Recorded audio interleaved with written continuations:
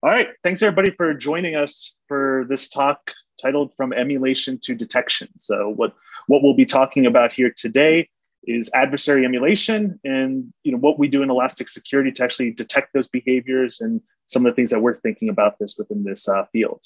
I'm Paul Ewing, I'm here with James Spiteri, and we're both on the product team within Elastic Security. And attacker emulation is something close to our hearts. I mean, we're obviously using this as a means to validate our own detections, but also, as you can imagine, it's pretty important for us to validate our own tools and our own workflows. So this is something we use quite a bit to look at our own product and think about our own way that we respond and triage alerts. But moving ahead, let's start with the classic agenda slide, just so everybody know what they're going to be seeing here. We're going to talk about adversary emulation, what it is, some quick background, talk about some of the tools that are available today, specifically those red team tools, those offensive tools that you can use to emulate. Then we'll talk a little bit about the detections, real briefly, what you should think about when setting up your environment, but really the core of this is how we use Elastic Security to detect these behaviors. So firstly, adversary emulation. This is something that's growing in popularity, as you can see with the screenshots here on the slide. Even third parties out there are validating vendors. We've worked with MITRE, more specifically MITRE Ingenuity, if folks have seen that before, where they're actually using their attack matrix, which is a knowledge base of malicious techniques, to assess vendors and kind of assess their own detections and see how accurately they detect malicious behaviors. So you're seeing more of this. We've taken part in all of those evaluations to date. But more generically, when you're thinking about emulation in general, this is really purple teaming. And purple teaming is something that's been talked about now for a while within the InfoSec community. But at the basis of it, it's this marrying of red and blue teams that traditionally have kind of been siloed. Red teams have worked in a vacuum and they'll test vulnerabilities, find weaknesses within the organization. And then the blue team is there, not only detecting active threats, looking for the red team as part of as another threat within their environment. And so purple teaming was this way for those two teams to start coordinating and actually have shared goals and a shared vision of how can we actually detect and then also extend that to threat hunting. Now, at the core of this, it's really about evaluating your protections. You want to emulate the techniques that are important to you, and maybe that leads to better tools, creating new rules, or even analytics in a very generic sense.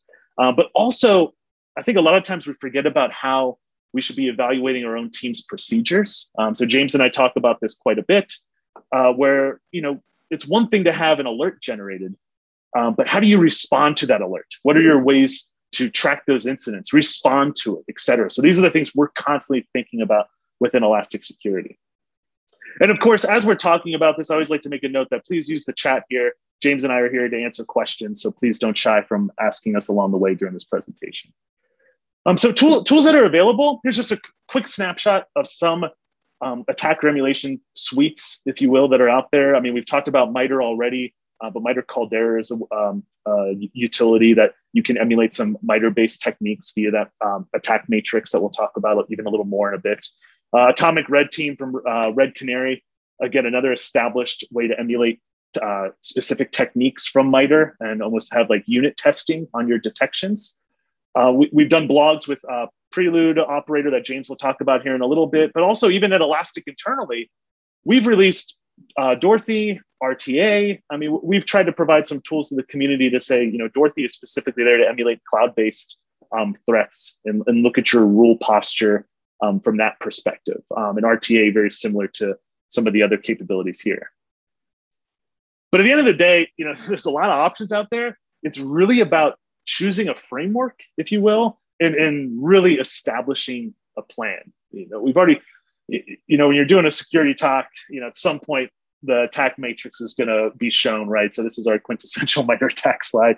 But that being said, MITRE attack is a great tool, a knowledge base, if you will, that summarizes all of these malicious techniques and maps them to threat groups, et cetera. But the thing to keep in mind is that this is just one framework. When you're developing your plan for an emulation, you should be thinking about, am I testing my visibility? Do I have a data source gap within my environment? If I'm detonating techniques relating to PowerShell or basically, let's just say endpoint-based, host-level behaviors, but I only have firewall and network logs, you're going to be limited. So think about that in your plan. Sometimes you're developing a plan that is actually trying to highlight gaps in your coverage within your organization.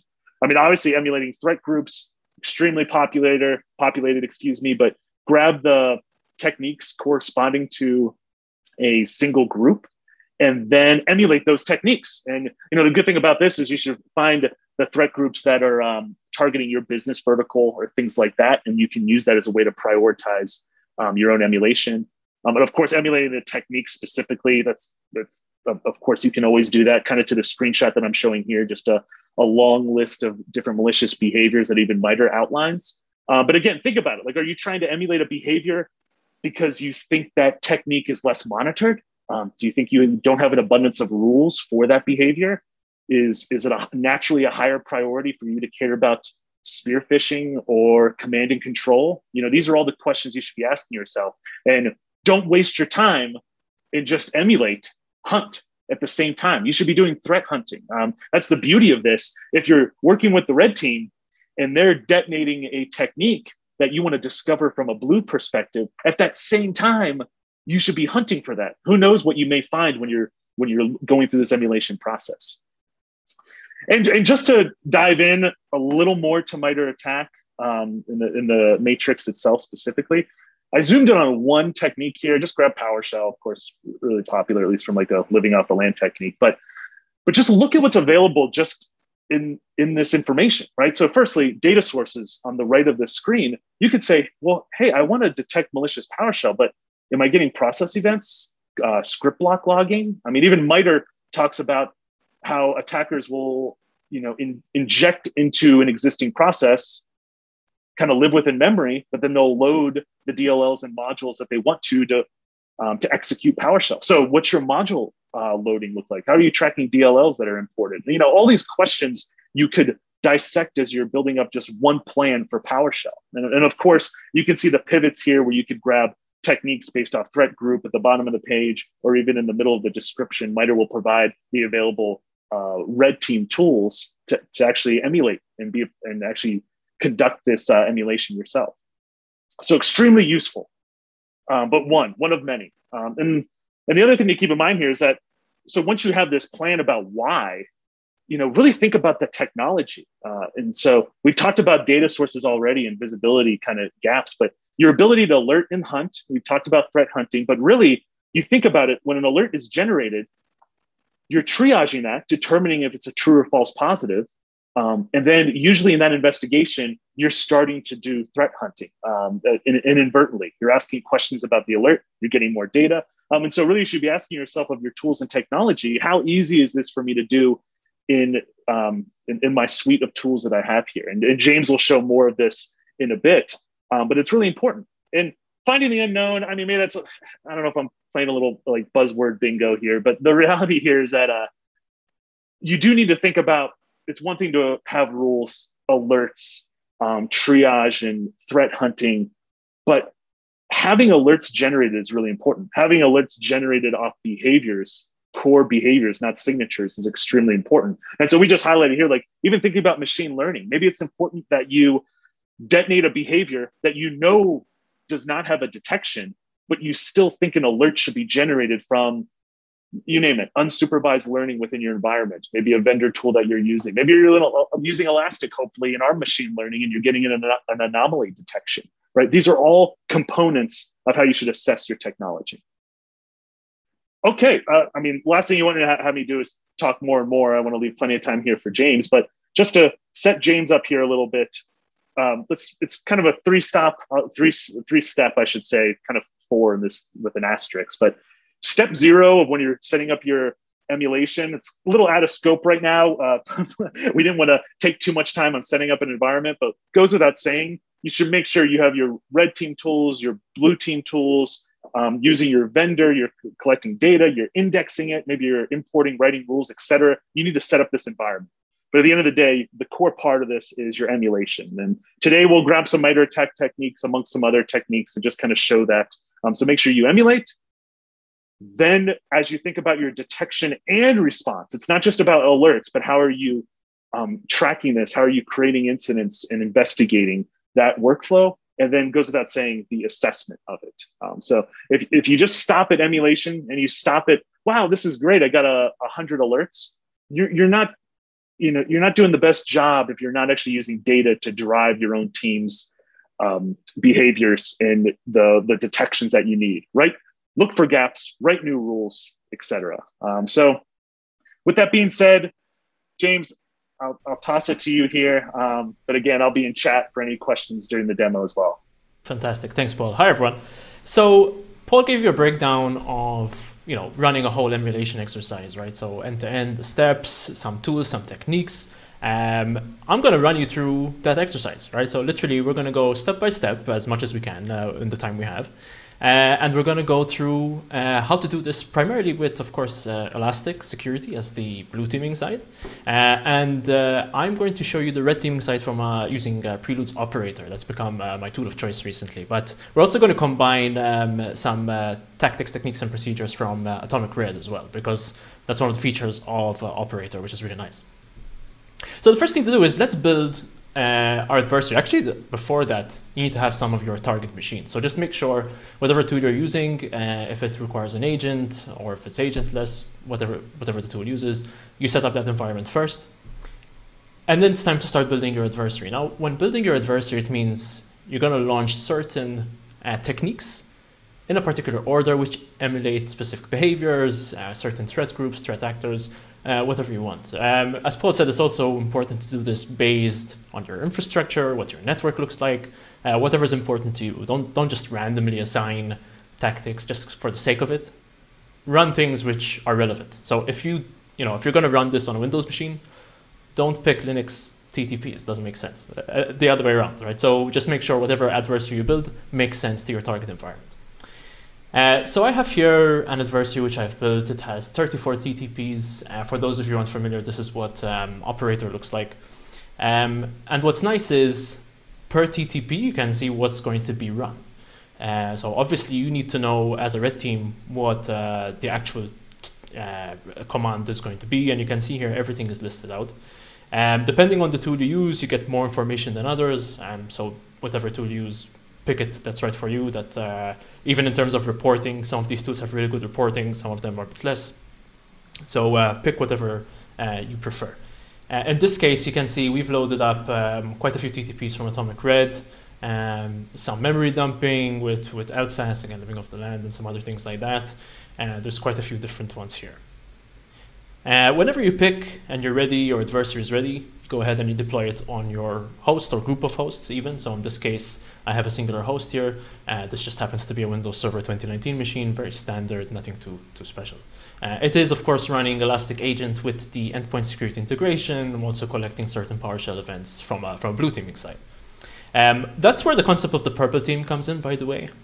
So this is not going to be an isolated exercise just for the red team.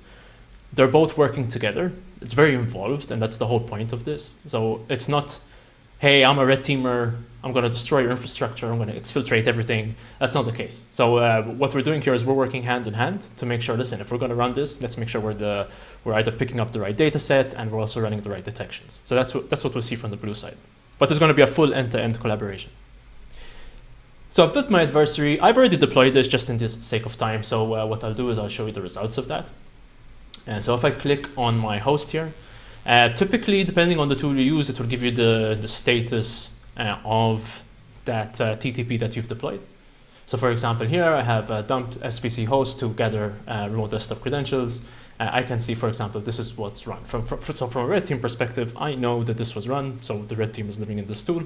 Let's see what the blue team or the blue members of the purple team have managed to report back. And if not, we'll work together to make sure that there's either coverage, or perhaps if I've ran something which didn't work, why is that? So I would be able to see, oh, listen, we need this tool installed on the target host. So for example, a lot of these TTPs require tools from sysinternals and others. Let's make sure that that content is there. So that's the first part. We ran this, we've emulated the adversary. Now let's look at the other side of the house. Let's look at the actual detection, hunting, reporting and also end-to-end sort of investigative experience. So the first thing to do, since we're running Elastic Security here, we are going to use some of the detections that's provided, right? So we as Elastic, our research team does write detection rules. Also our community as well. So these are written in the open. Paul shared a screenshot earlier of our GitHub repository. So these are all out in the open for anyone to see and contribute. And you can see here, I've enabled some of these before running that emulation. So I just want to see, so imagine in a case where, okay, let's see our coverage, default with what Elastic gives. And then if there are any gaps, we can add our own detection rules or supplement or change any that exist that might not be doing the job as they fit in our infrastructure. So that's the first thing, making sure that you at least have some detection running if it fits within your scope. Because some people might say, listen, detections aren't in our scope, we just want to see what our team is able to hunt for. That is also okay. With that being said, I'm just going to say our alerts. So within Elastic Security, this is the result from the alerts tab after I ran that emulation. So we can see all of these alerts actually are a result of that. You might be saying, how do I know? Obviously, at this point in time, I know I'm running the exercise, so this is what I'm receiving.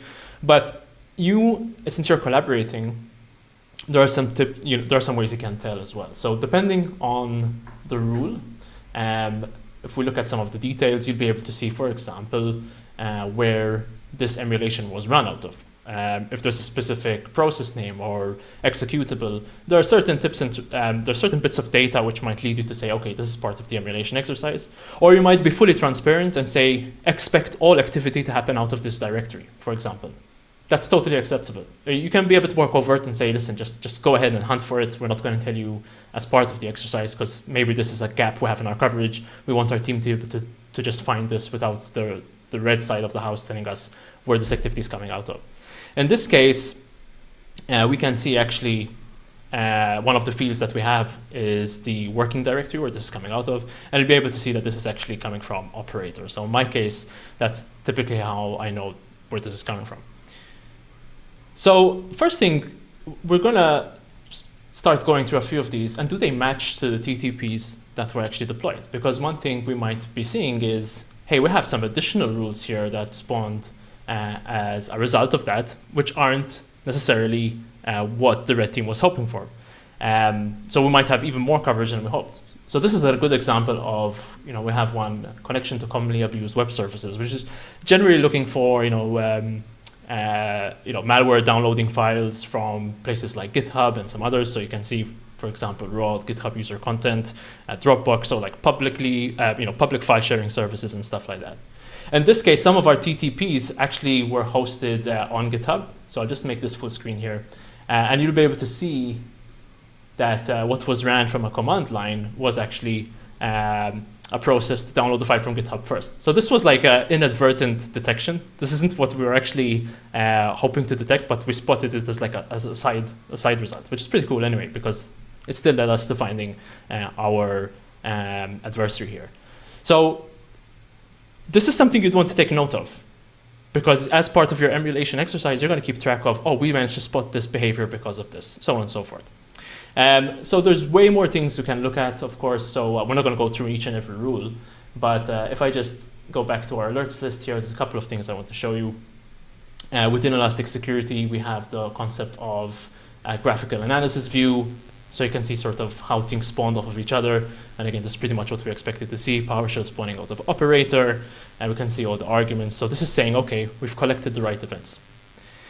But we only so far looked at alerts. What about the raw data? Was there any data that came in that we didn't alert on? That's also important to know. So what I'm going to do is we're going to use our timeline here. And first I have a simple query that's basically just looking at all the data coming out of the working directory of my emulation tool.